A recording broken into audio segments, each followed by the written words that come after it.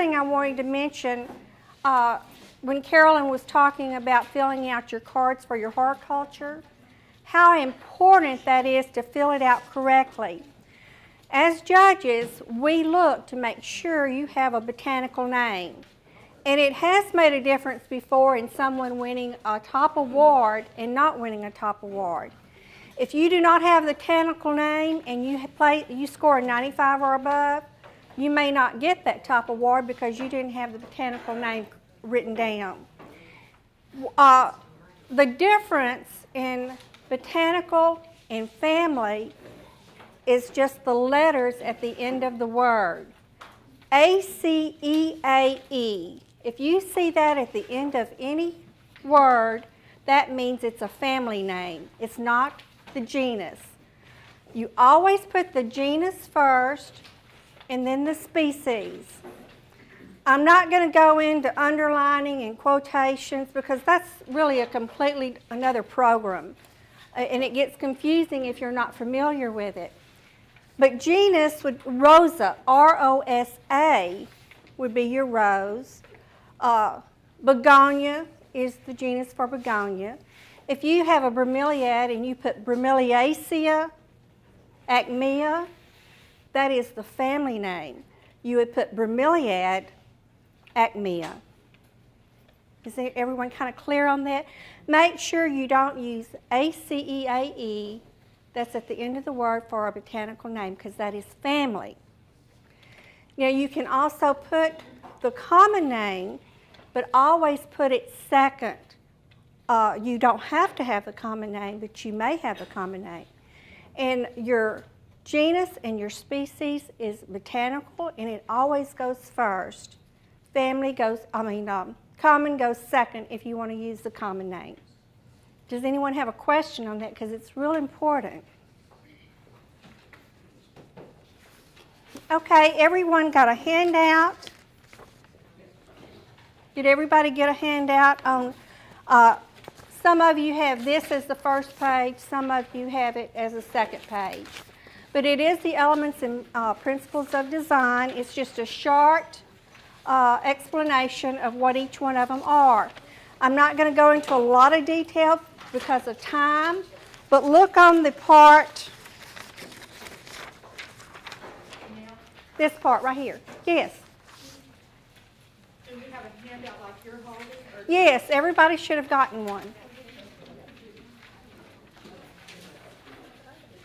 Does everybody have one? Some of them may have this top part cut off, and it may just look like this, but you should all have one of these, and you should all have the elements and principles of design, a very short explanation of what they mean.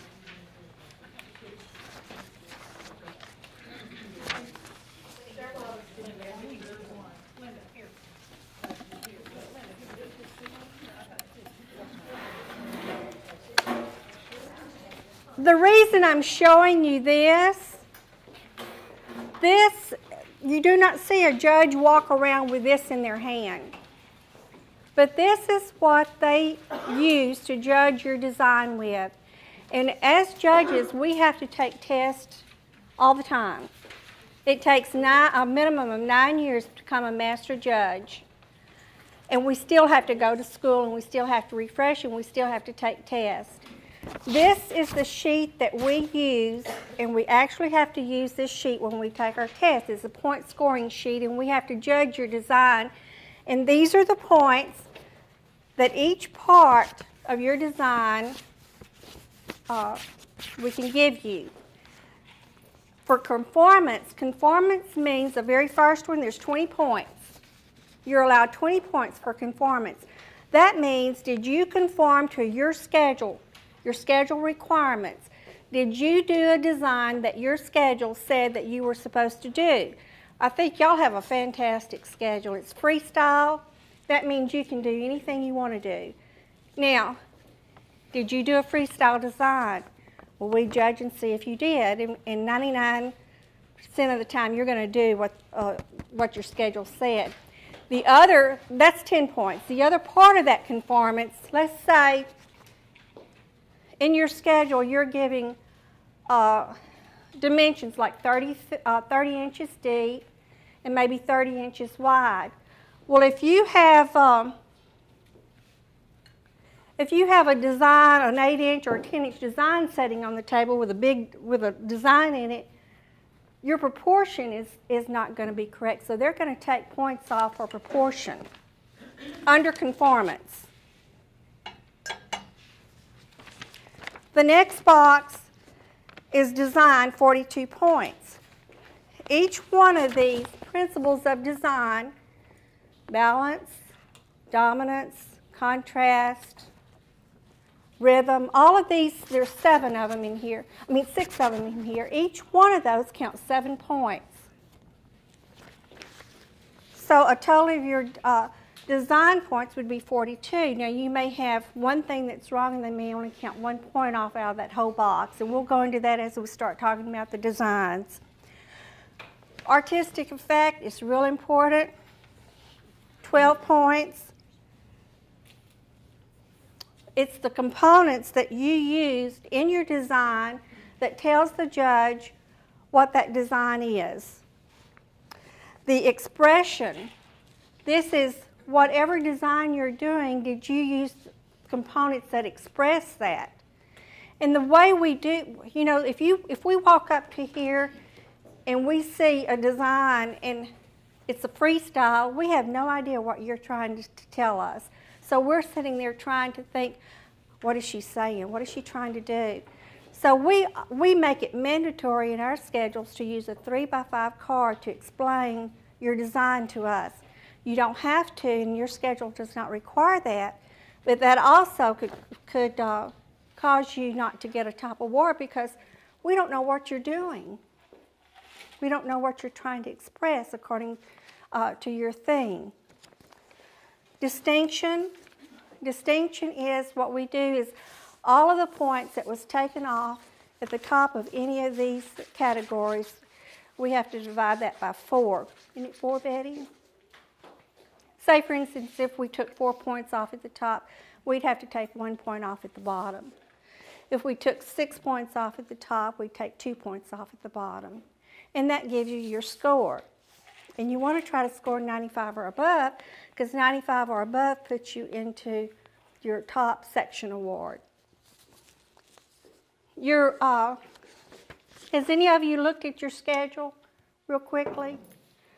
You have a really good schedule. I mean, it's just open to whatever you want.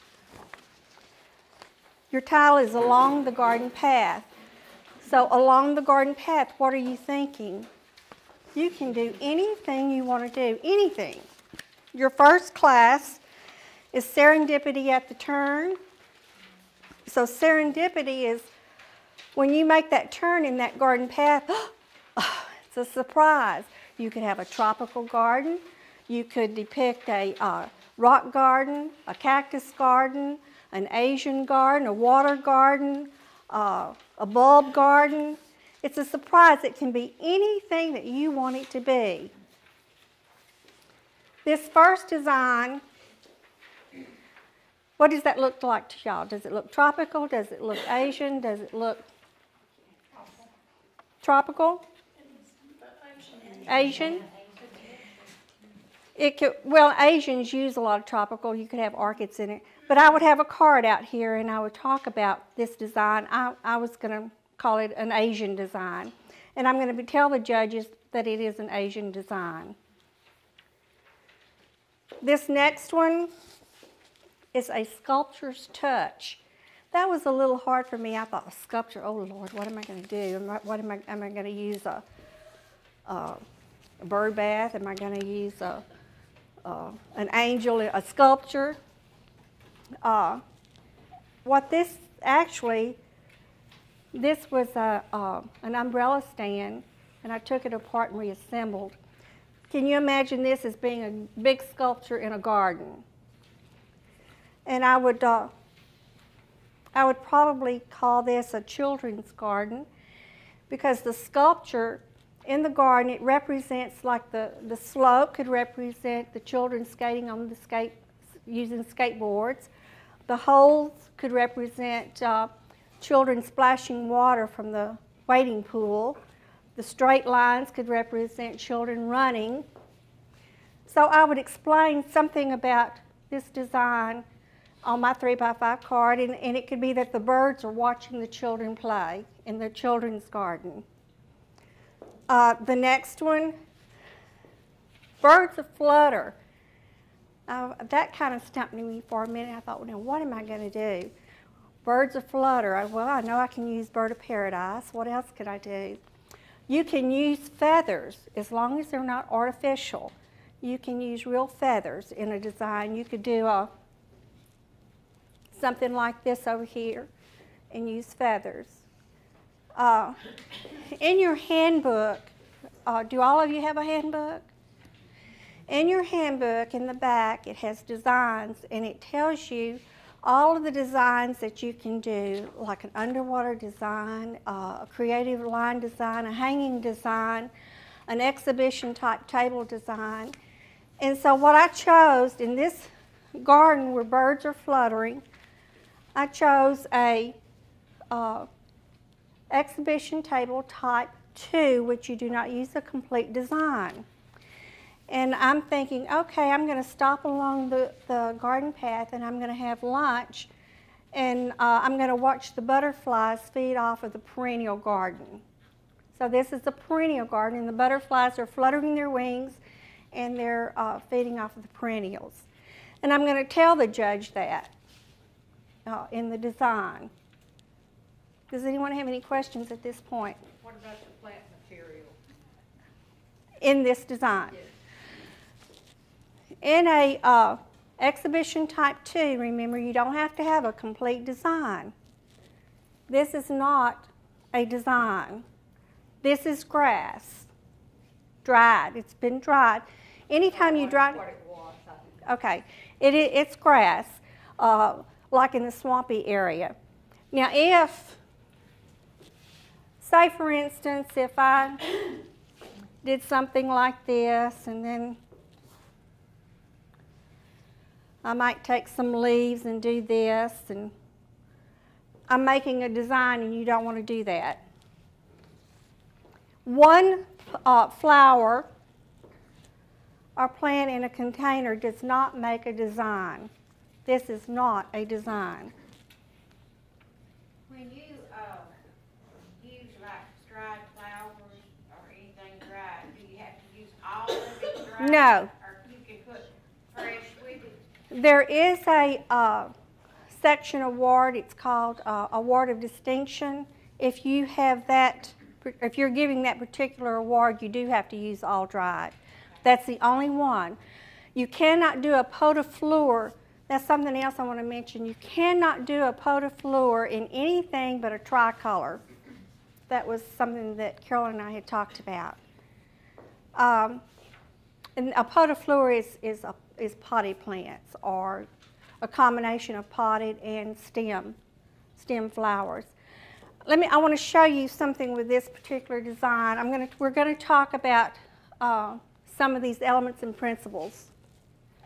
This container is a toilet tissue holder. Okay, we've got this right here. What do you see? Or what do you don't see? Okay, everything is right here. Does your eye stay right here, or does it move up? So this becomes dominant.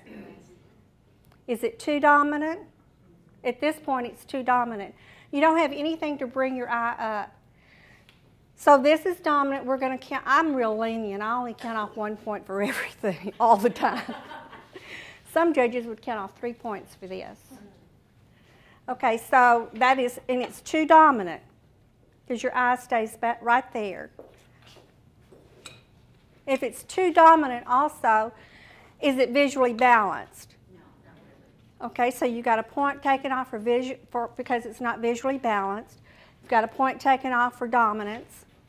In rhythm is where your eye goes all the way through, like you're dancing all the way through and all the way around and all up and down in the design.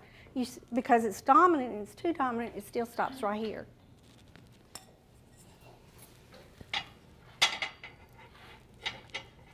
by adding this glass, maybe,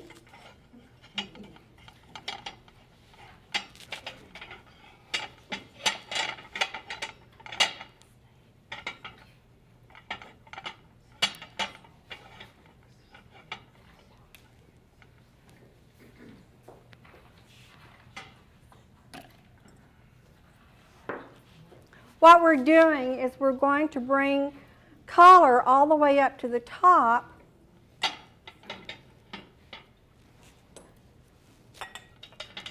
which gives you rhythm and also creates line.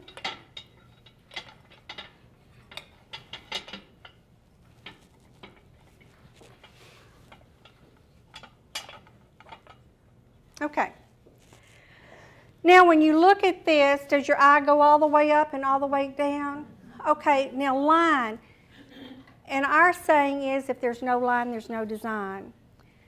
Line can be at a diagonal, it can be vertical, it can be horizontal, it can be round, it can be a triangle, it can be zigzag, it can be an S-curve.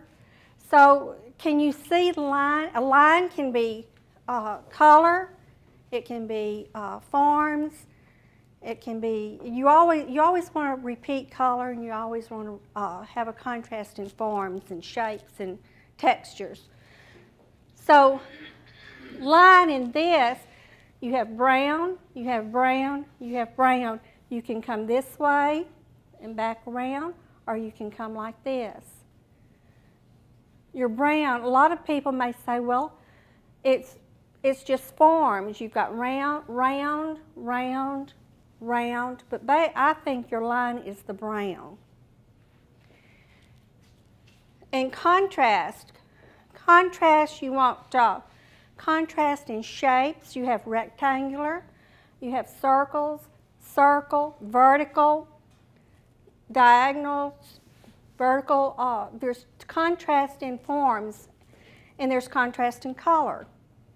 Do you see that? You have any questions? Okay, let's move on to this one. I didn't complete this. What I wanted to show you was how to open a bird of paradise. This was really, really, really tight. And I thought, this one was pretty tight, and I tried to open it, and I broke it. Usually you don't find them this tight, so I tried to start opening a little bit of it to show you. You see the sheath on top, or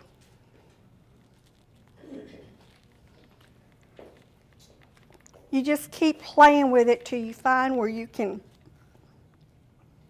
find a place to open it a little bit. I may break this one. It is really tight.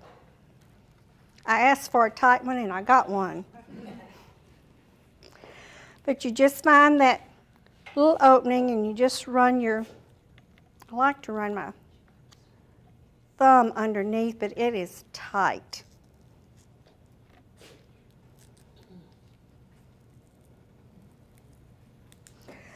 Sometimes they will tell you to put them in warm water to open them.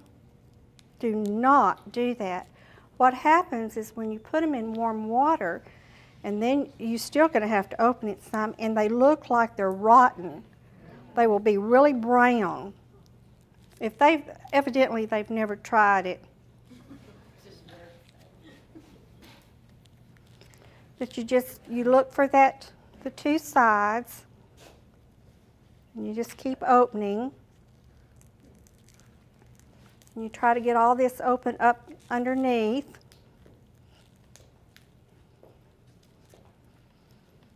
And then you start really gently. See, there's still some in this. The blue's going to be in there. And it may not, I had to open this one. And see, whenever a judge walks up and sees this, you design enough and you see enough I know that this is an immature plant. And when I look at this, and believe me, your plant material counts off. I'm going to keep working for this as I talk. Look at that that bird of paradise on top. So you get counted off if it's an immature plant? You get counted off if it's, no, not necessarily. I wouldn't count off for that. This up here, there's scarring here. The tips are a little brown. This top sheath is gone.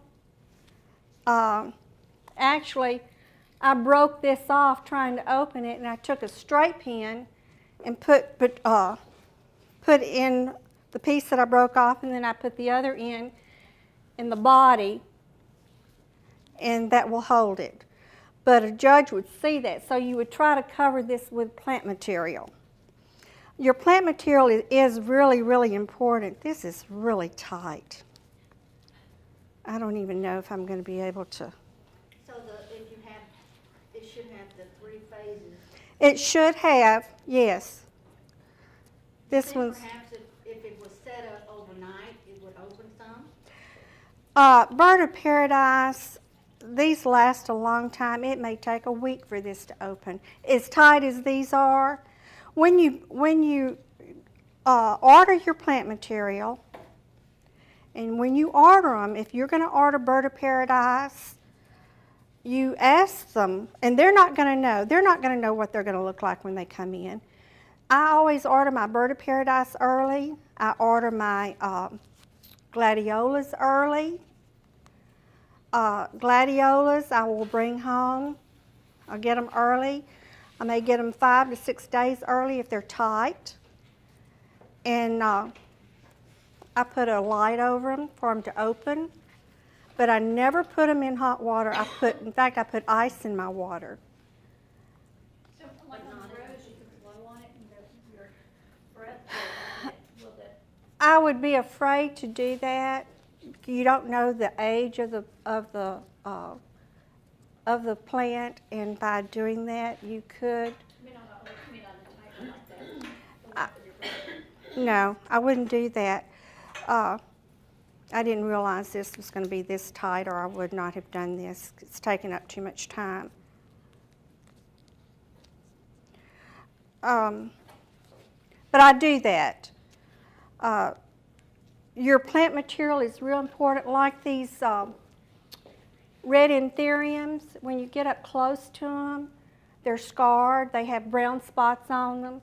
And you would count off for that, and they count off a lot for plant material that's not in good shape. In that container, when I do programs, I try to use containers that's easy for you to get. I'm going to have to tear this one. That is one of those water fountains that you have sitting on a table at home, and the pump was gone out of it, and I got it for $15. And I look for things like that. These are Melindo sticks, and I'll have some of those for sale. I'm not gonna be able to open that without tearing it. So don't get one that's really, really tight. When you do, get one that's this had already started opening a little bit. Because even if you try to open it, it's immature. See how the colors are not right? And a judge is going to know that. Something else that we learn at A&M is when you are using bird of paradise, Jim Johnson says never turn them out, never turn one in and one out. Always have your birds where they're looking at each other. He says they're talking. Have them to where they're talking to each other. Now, I have seen designs, and I've seen designs in books where you may have these two going this way and this one's going out. But just stop and think. If this one was turned the other way, what you're doing is you're pulling the eye out of the design. So always keep your plant material to where it kind of goes back into the design. In a flower show, I used plain aspidistra leaves, and I used variegated flax. Are y'all familiar with that? And I took variegated flax, it's real, real yellow. And I took the flax and cut it, and I glued it to the, with U-glue to the solid color green. And it just gave it a little bit more dimension, and it was just a little bit more color than what you see here. And this was a different plant material that I can't get right now this time of the year. But this is just, these are variegated aspidistra leaves, and you notice the color is not as good this time of the year as it usually is. But the way I did that, Betty did this for me. We're going to pretend that this is a flax. And she just used U-glue, which is those little glue dots, and glued it to the stem. She just cut it and glued it to the stem. And then all I did there was just, do I have another one of these? Yeah, all I did there is you just cut.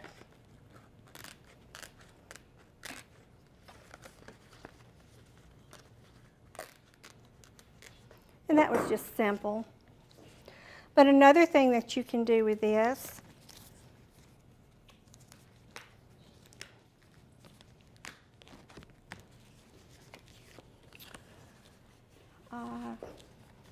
didn't do this ahead of time. Let me see if I can do it.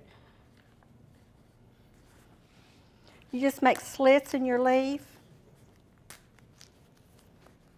all up and down your leaf, ever how far you want it. And you can take anything that's variegated,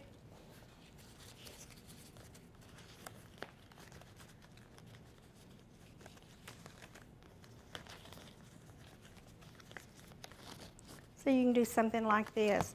But you could do it all the way down, and you can make more of a slits in it. And you see a lot of your older designers doing abstract or manipulation like this. Another thing in this one, instead of using the solid leaves, you could maybe use this color leaf. That's kind of pretty. Does anyone have any questions about anything?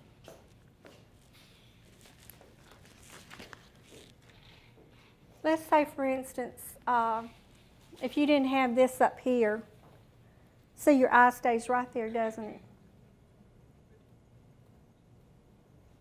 But by putting one up here, it brings the eye up, and that's just glued to the board. You do not have to have a water source for aspidistra, bird of paradise, anthuriums. They do not need a water source. That means you do not have to put them in wet oasis or in a water tube. So what did you put yours into? Is it a clay? I mean, This one, this is in a frog pen. okay. Y'all know what frog pens are? Which I could have water, and if I was going to do a show, I'd probably have water in it. Something else I wanted to talk to y'all about was underlays. I noticed in your shows you don't always have underlays, and it's not necessary that you have them. If your schedule does not specify whether you can or cannot use an underlay, you can. If it specifies that you do have to have an underlay, we do not, never put your underlay on below the table. In other words, don't have it hanging over. Yours may be hanging over and this one may not, and it's just good for the show to have an overall appearance of them at least coming to the edge of the table. Something else, one other thing, depth. This is a pretty flat container. I call it a container or unit. If you have that sitting just like that, there's no depth to that. So you can create depth. See, there's not, just a very little maybe right here. So a way you can create depth with your design is by turning it. Just turning it a little bit. And a judge is supposed to stand, she's not supposed to come up like this, but you'll see them that'll do this. She's supposed to stand at least 3 feet and judge your design. And the same way with, same way when you do a table, you never want it to be facing. She's going to stand out here. It looks flat. You just see that. And to me, it makes the plate look more dominant. So if you turn it a little bit, you're going to give it some depth. And she's going to stand 3 feet. And that plate is not as dominant as if it was just faced right in front of you. Same way here. There's not a whole lot of depth here. If you face it flat in front of you, it tends to be a little flat. There's just a little bit sticking out here in the back. Yes? On the judging, you were saying that they're supposed to stand back, but some don't. Could we put a tape measured off 3 foot? Yes. Well, no, we do that with our pedestals, but we do it with our pedestals because we don't want anyone bumping into our designs. But if you do that, you may have, there's always one judge or maybe 2 that's not going to like that. And 2, the appearance of your show is not as attractive if you do something like that. Now, if you have pedestals that are out in the center, or if you have these capsule tables, do y'all do capsule tables? We have the little capsule tables, and sometimes we will put something around those to keep people from bumping into them and breaking somebody's dishes. But by turning this again, you're going to create depth.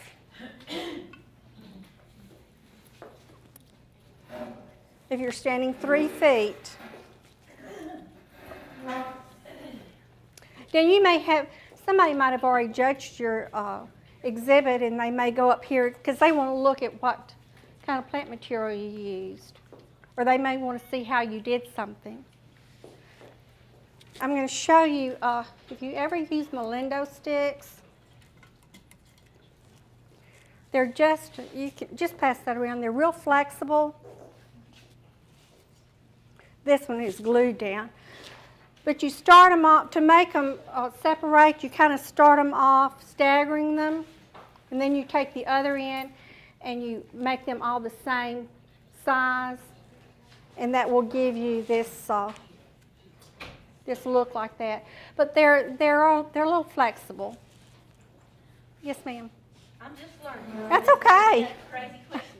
Betty's here to help me. The underlay, is it, I know it has to be a certain size. Does it always have to lay flat? You know what I'm saying? Could you bunch a little of it up? Oh, bunch it up. You can, and we used to do a lot of that, but you don't see that as much anymore. But some of your judges, the newer judges, they may walk up and say, oh, well, you don't do that anymore. Right. Well, that doesn't mean that you don't do it anymore. My philosophy is whatever looks good for your design, I'm real lenient. And I like to see things that look like it goes together, not like it's just, I put it there because I wanted to, because I had an extra one, or because of. You never want your plant material, you never want your underlay, you never want your container, you never want anything to go into someone else's space. That they will count off big time. You never want your design to touch your backboard. If you use the backboard, do not let your plant material touch your backboard. Your backboard. They will count off for that. Yes. That is considered a material, a plant material. It's fiber. And you can mix that with fresh plant material, and you can mix it with dried plant material. You can mix those together. I'll bring it in March. But I have red, a neutral color, and I have a apple green, and a kind of a yellowy color, I think. No, you can only get, Yondie can probably get that for y'all. I sell it at cost. It's $13.95 for a bundle of 200. And I separate the bundles into 100 apiece and sell them for $7. Because you don't need 200. You can paint them. You can't, What are they called? Molindo sticks. Molindo. Molinda, I think. And we've learned to weave these at A&M. There's all kinds of things that you can do with these. And in the Vision of Beauty books, you'll see several designs that they've used Molindo sticks in. Well, If it's torn, they'll count off. well, maybe little spots, you know, like, If it doesn't look like it belongs there, they will count off. If it, say for instance, you can dry anthuriums. Well, see, this is torn, they would count off. If it had a big spot in here, they'd count off. but that's what we You can call paint them. Character. I don't think they're gonna like what I do. I'm rustic. Betty and I have a really bad problem. Betty is, I didn't tell about you, did I? Stuff like that. Well, I do too. I love everything. I was over at a lady's house the other, and I went. Oh, she said, "What is it?" I said, "Oh, look at that leaf." She said, "Well, now you can have it if you want." Terrible. But Betty she is a student judge now. We have to go to 4 schools, and she has to take a test and write her schedule, and she will be a full-fledged judge. And she's been in our club 3 years, Betty, maybe. I'd like for you to be our judge. Betty is doing a She's gonna be our judge? You're going to have 6 judges. Oh, okay. You have 3 on a panel. And the ones that you have come in are super, super knowledgeable and super nice. Every one of them are really, really nice. And they all work really well together. But Betty, she is eligible to judge now. So she does judge. We like her.